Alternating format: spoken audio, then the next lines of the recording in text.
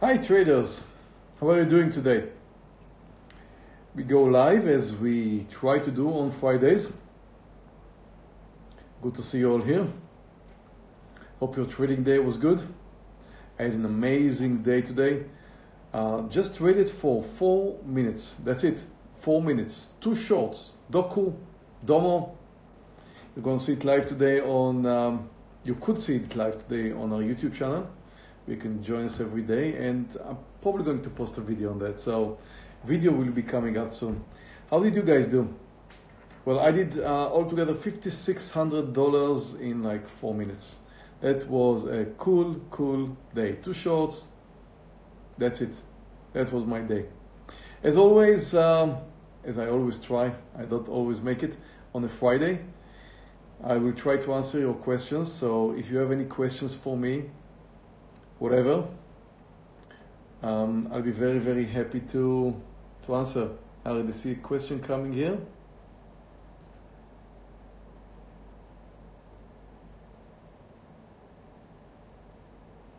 Why am I not promoting success stories of my students? Well, let me tell you this. I'm not in the business of promoting my students' success stories. That is definitely not what I'm looking for. I don't mind posting my trading side, what I'm doing for living, but in my opinion, promoting students' success stories, I'm not sure it's decent. I tell you why. I'm not hiding it. I'm not hiding the fact that most of my students are losing money. In this business, 90% of the people who are trading are losing money, more than 90%. So I think my percentage, my students' percentage is better than this 90%. But we never get more than 30% winners. So I would do the best service if I would promote my losers. And tell you why. I think trading is very hard. I think that people who like to trade should know how hard it is to trade. And the fact that I'm doing well doesn't mean that everybody else is going to do well. And I think that if people out there are showing their students profits, I'm not sure that it's the right thing for those who are being promoted in this way to join the trading world.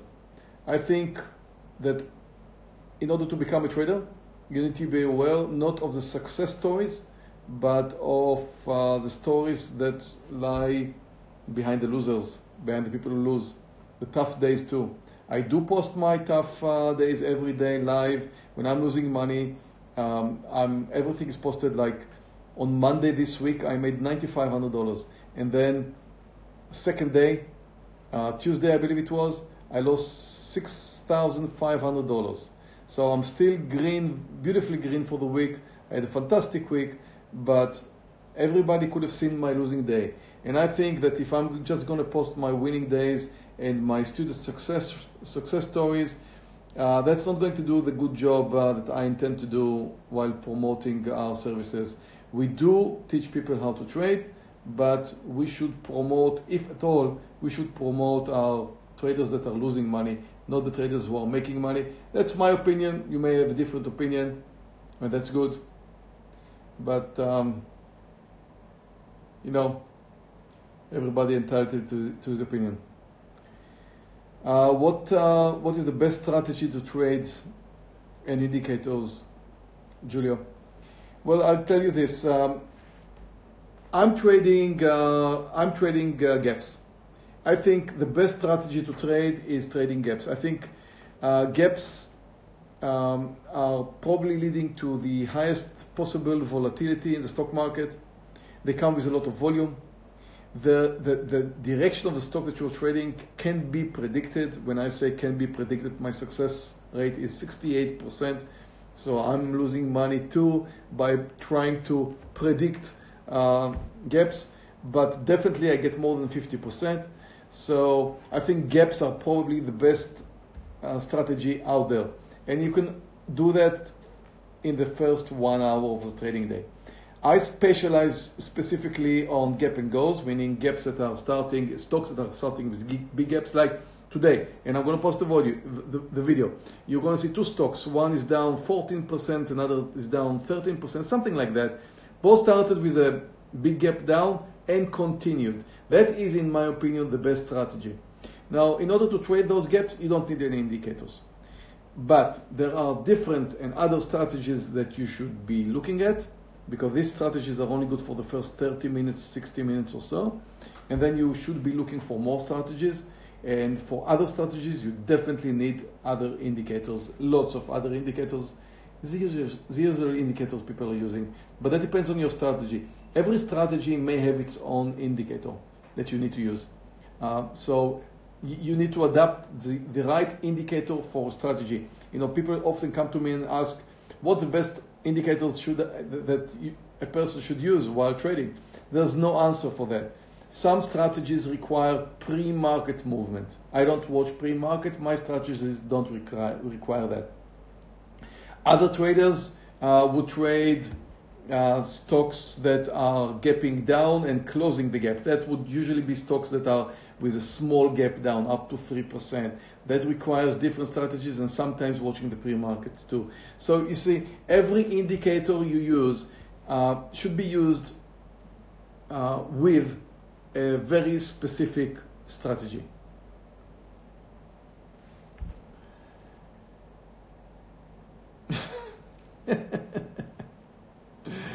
Sure, Tammy. Tej, come over here right now. Watch this video.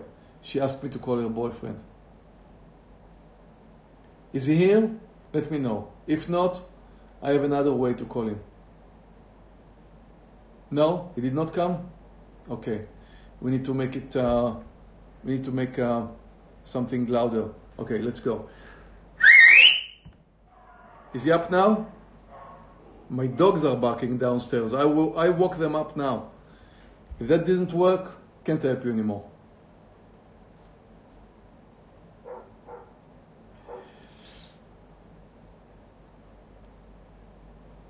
What do I think of Stu Puzzini? I don't know who's Stu Puzzini. I don't know. Should I know?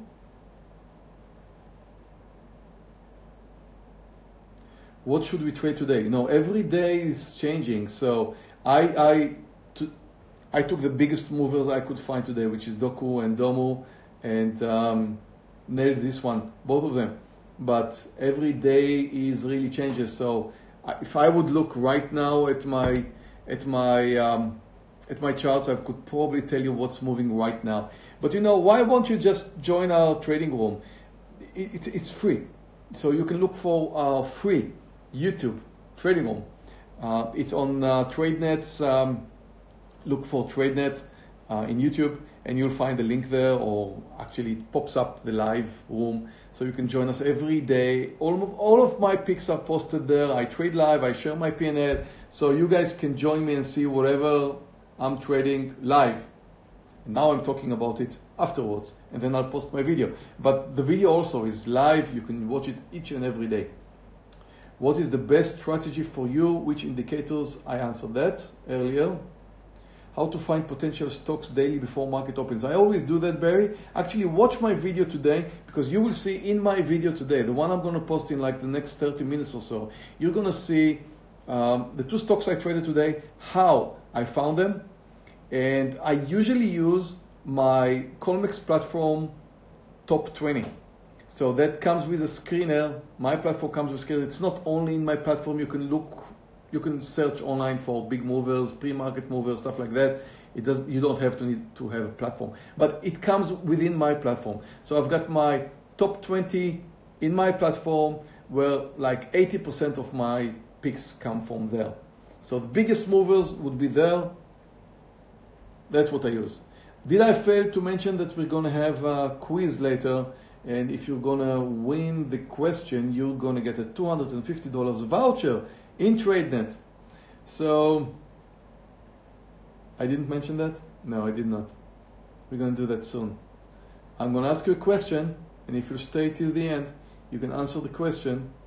And if you get the right answer, the first one's going to win. if I can share my mindset of my trades today, you'll see that on the video. You're definitely going to see that on the video. But let me just tell you this. To start with, when I'm looking for big movers and the stocks are gapping down like 14% or so, what do you expect will happen next?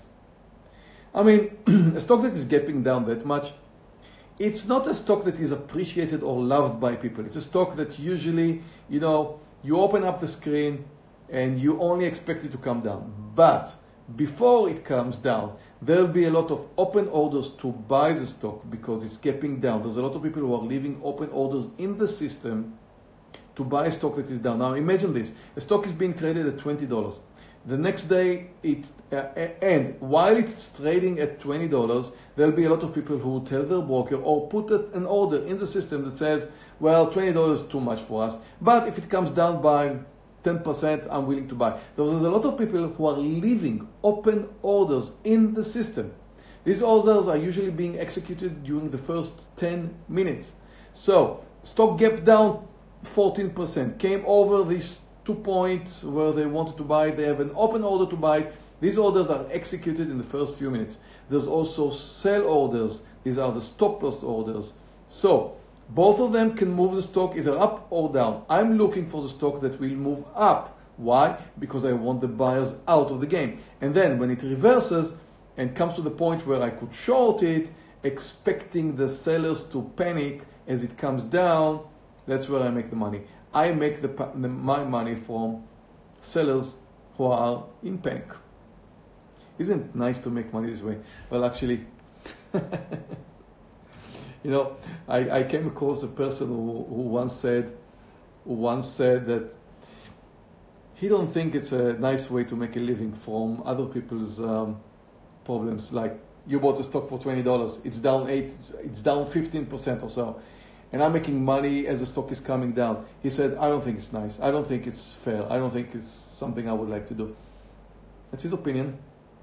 In my opinion, everybody is sharing the same game.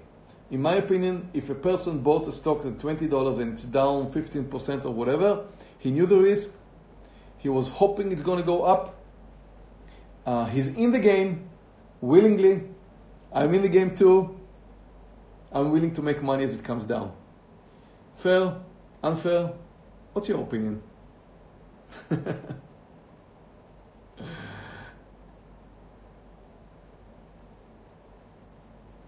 Yeah, I already answered that question, so I'm getting forward. What should you buy today? Well, I did not. I did. I posted my long list today too. I didn't really follow that. That I had a lot of work on my short list, so I didn't really follow that. And again, in just a few minutes, we're going to have a short quiz here. First one to answer the question is going to get a $250 voucher. So stay tuned. In just a few minutes, we're going to start that.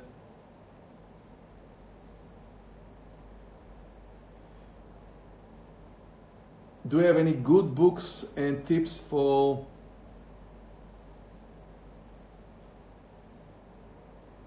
capital with real estate? I thought you were going to ask me about trading.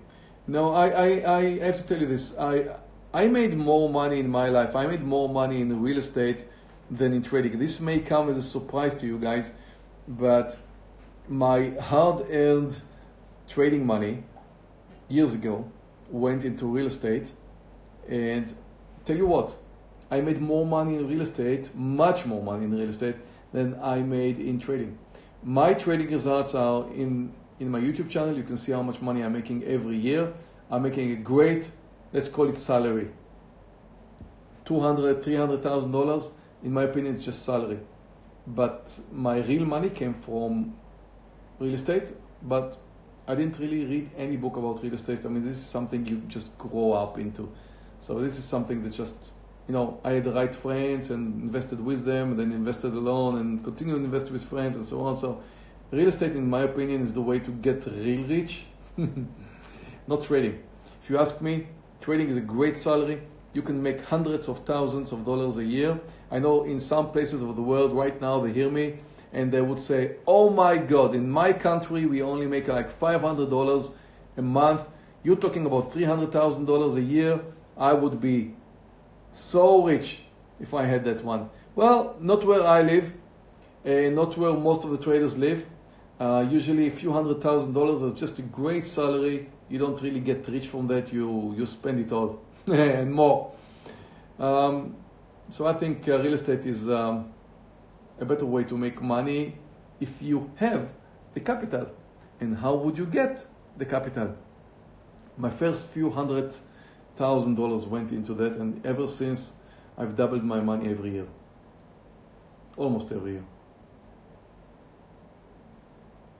How much would I hold? How many cents would I hold a stock that's going against me? Good point. Okay. Let me answer it this way.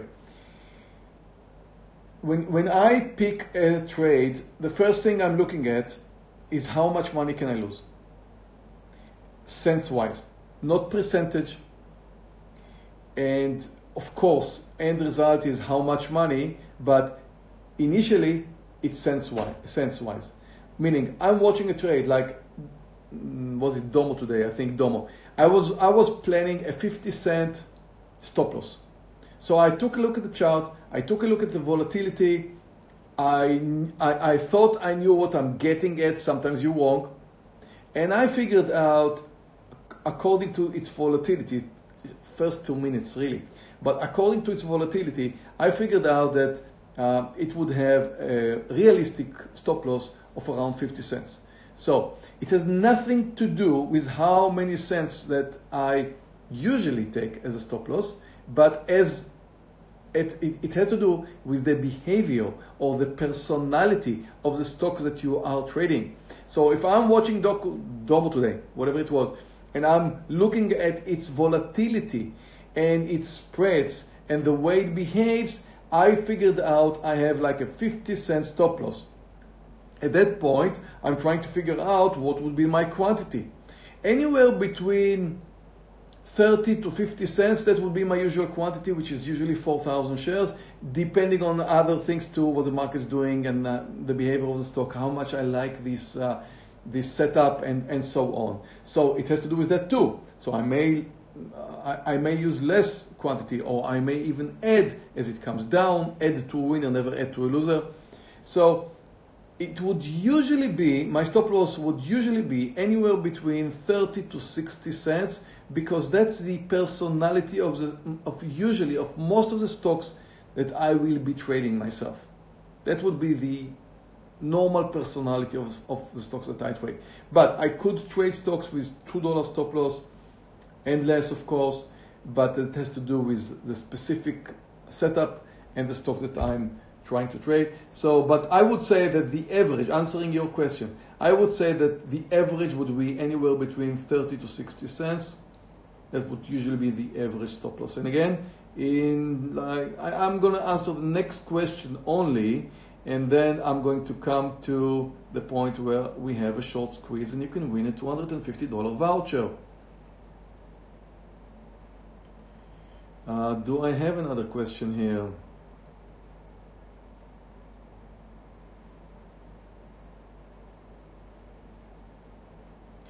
Regarding the intro account, student program, and things like that, sorry, you have to contact your account manager. I'm not going to do it here, and I'm not really that familiar with the rules. How much do I hold stocks in cents normally? Well, that would be the last, my last answer, and then we go to the quiz. It has to do, it's the exact thing as my stop loss. And let me go in a little bit more details here. Now, so if I figured out I have a 50-cent stop loss, as I mentioned earlier, my target would also be 50 cents. I always go for a 1-to-1 risk reward. It may sound too little for you because you read too many books. And in the books they would usually say you must have 1-to-2 or 1-to-3 or 1-to-4. If somebody tells you that you must have 1-to-2 or more than 1-to-1, let me just tell you this. That guy who told you this is not a professional trader. I would definitely suggest that you could you could definitely start with a 1-to-1 risk-reward ratio. So if I was risking 50 cents, I would go for a profit of 50 cents, but I would try to get more. Like if I'm getting to the point of 50 cents, and my first trade today was a great example. You're going to see it live in like 30 minutes on YouTube. Not live, sorry, recorded. But if I risk 50 cents and I'm trying to get 50 cents and actually the stock moves faster through the 50 cents, I'm not waiting with a limit order at the 50 cents mark. I'm letting it move. And this one, I think I got like 80 or 90 cents or something like that. So I was looking for a 1-to-1 risk reward and I almost got 1-to-2. Almost. So you always start, in my opinion, you start with a 1-to-1 risk reward. And if somebody tells you, forget about 1-to-1, always go to 1-to-2, well, I'll talk about it some other time. That would be wrong. Definitely start with 1-to-1. In my opinion, it's the best. And then look for more if you can get more. And of course, I only take a partial, meaning I still have some size running and hoping to get 1-to-3, 1-to-4, 1-to-10. So that was the last question I answered today, and here comes the quiz, I promised you. So, here comes the question, and the first person to answer the question, I'm sorry I didn't answer all of your questions, I'm really sorry, we just can't do that. So next time when we go live, just please prepare your question and be sure that you ask for the first time. Be among the first to ask, so I will happily answer each and every question. We just don't have the time to answer all the questions here. So here comes the question. I would like you to answer, and the first one who answers the question is going to be the winner. And the answer is 2 connected words. So I'm looking for 2 words. That's the clue. 2 words. The answer has 2 words only. Okay? If you're going to start telling me stories, I'm not going even to read it. You come out with just 2 words, you'll be the winner. Now hear this. When you trade, obviously you should be watching the level 2. On the level 2, there are buyers, we call them the bid side. There are sellers, who are called the ask side. So let's just imagine this. The buyers are at $20. Sellers are at $20.05. So this is a bit spready stock, which we see quite a lot. So buyers at $20, sellers at $20.05. So there are several options here. One, and then you watch the time and sale, which shows you all the trades that are running through. And you will see on the time and sale the executions, right? So sometimes you see a seller selling at the bid price, which in this case you will see on the time and sale, you will see an execution, a trade that was executed at $20 because the seller was selling, let's say, at market order, and he was selling at the bid price, which is $20. That would be an execution that is done at the bid price. And then you see the other hand, which is when a buyer who's very eager to buy will buy at the seller's price. The sellers are the ask price. So he would buy at the ask. Sometimes you see a trade somewhere in the middle. Doesn't matter.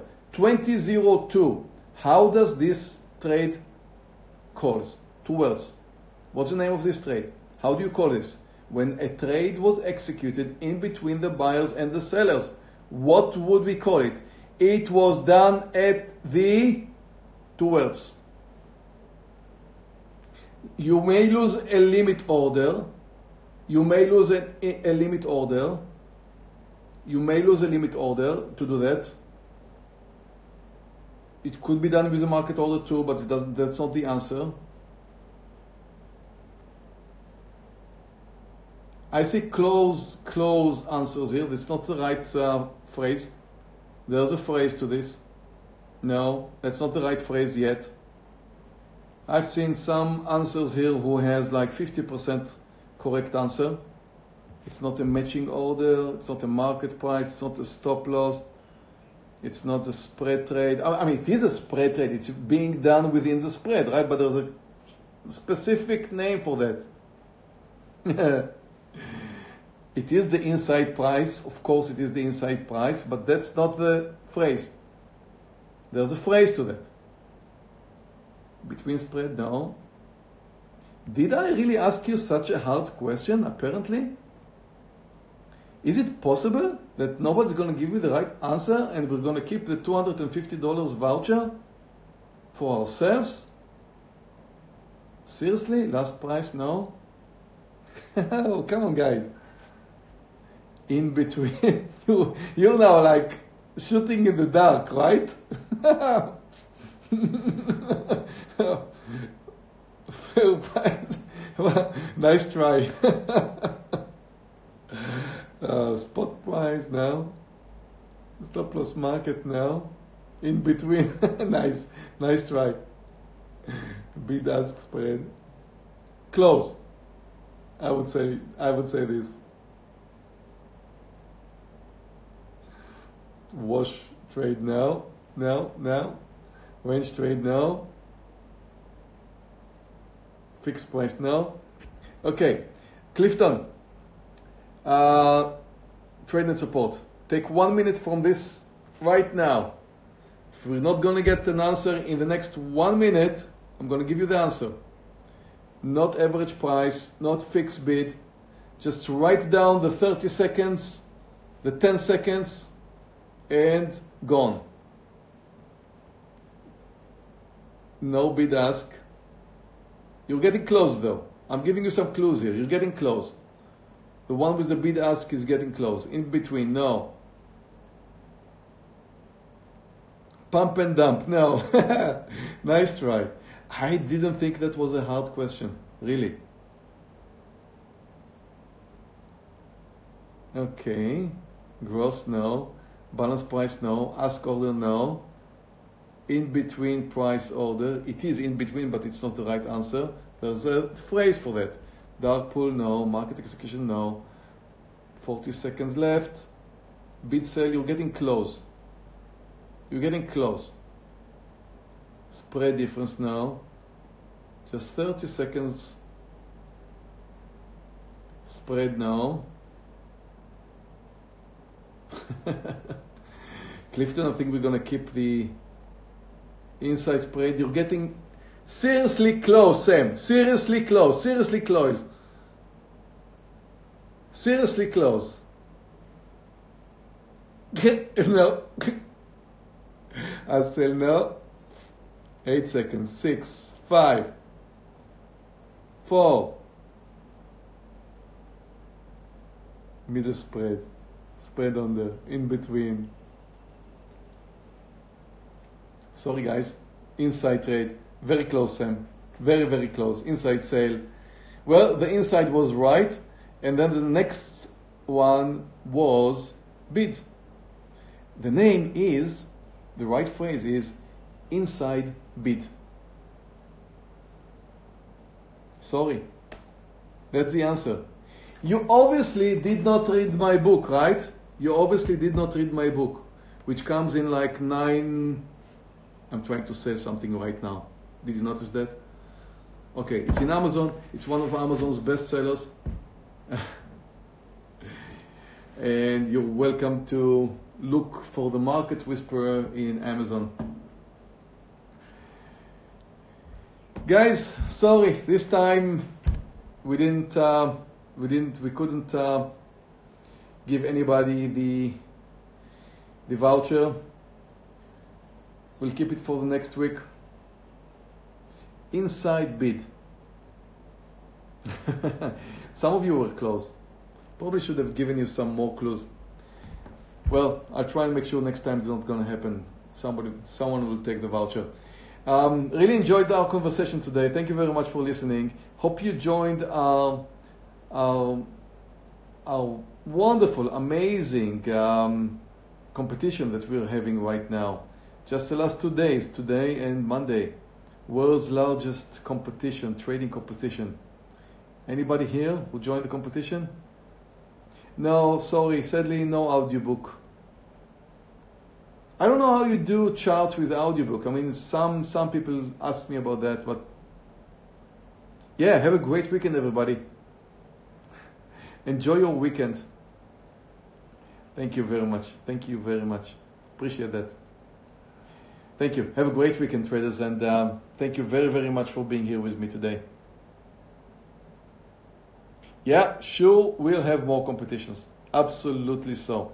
We have very interesting plans for that. I'll see you next week, guys, and make sure you join our live trading room. See you. Have a great weekend.